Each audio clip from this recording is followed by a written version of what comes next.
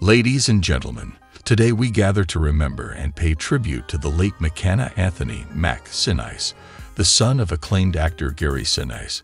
Mac Sinise's journey came to a poignant end at the age of 33, succumbing to a rare form of cancer known as Chordoma on January 5. The son of Gary Sinise, McCanna Anthony Mac Sinise, has passed away.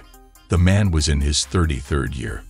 On Tuesday, Gary, who is 68 years old, broke the news to his Instagram and the Gary Sinise Foundation's website that his friend Mac had passed away from cancer on January 5.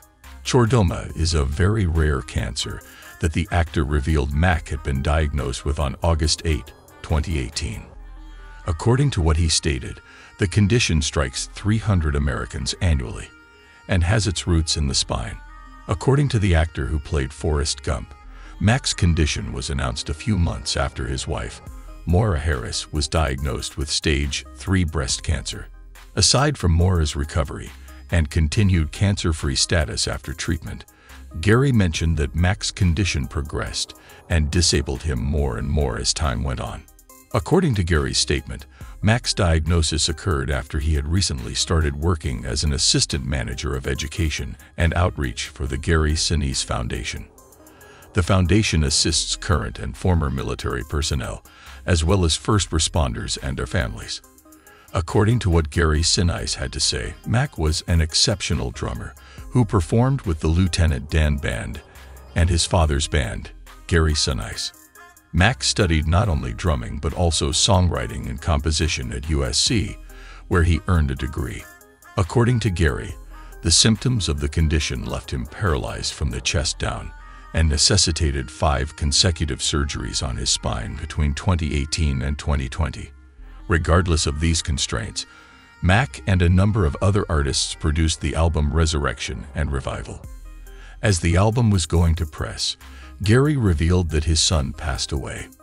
"We are devastated and doing our best to cope, as any family would be after suffering such a loss." In a statement, Gary expressed his understanding of the difficulty parents face when losing a child. "Anyone who has lost a loved one, or someone they know, has my deepest sympathies. To varying degrees, we've all been there. So many of our nation's heroes' families have become friends of mine over the years. It's brutally difficult and devastating. Our family fought cancer for 5.5 years, and the battle got harder as it progressed. Our hearts hurt from missing him, but we take solace in knowing that Mac is no longer struggling. His resilience and determination were truly remarkable," he continued. "He fought an uphill battle against a cancer that has no cure, but he never quit trying." It was in an interview with Fox News in December 2023 that Sinise first discussed Mac's sickness publicly. In that interview, he paid tribute to the songs that Mac had been working on in his last months. Mac was living out a dream, bringing it to reality with his collaborating partner, Oliver, wrote Gary.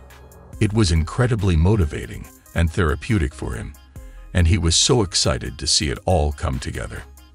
From what Gary said in his statement, Mac is survived by his parents Moira and Gary, his sisters Sophie and Ella, and their children, his grandma, aunts, uncles, cousins, brothers-in-law, and caretakers Lulu and Mimi. Mac Sinise. Resurrection and Revival is the family's album, and Gary mentioned that they are making sure it's released and pressed on vinyl.